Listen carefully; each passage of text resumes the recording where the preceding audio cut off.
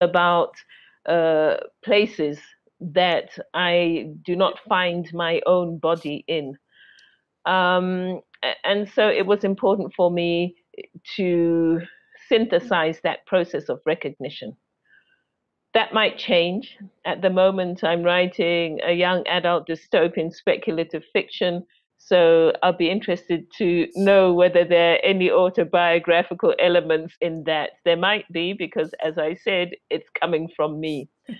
And so I think whether it's autobiographical or bio or not is something that is a nice academic question. But for me as the writer, it shouldn't influence my writing what I think is a good novel.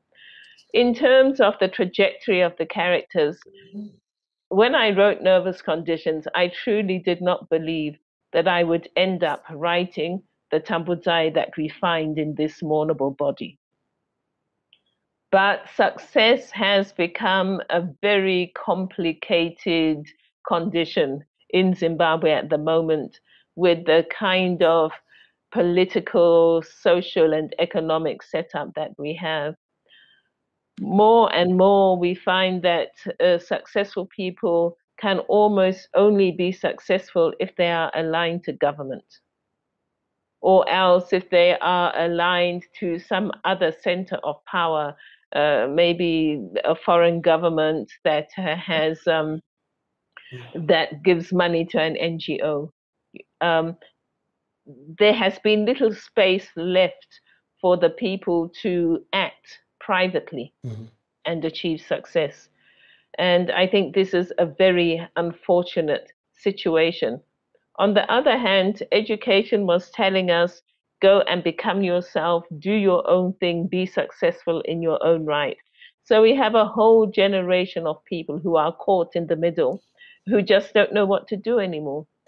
And as I was writing this vulnerable body, I had to ask myself, what does success look like? Does it really look like going into business where you know that there is nothing but corruption, where you have to close your eyes to the situation that is on the ground for millions of other people in the country?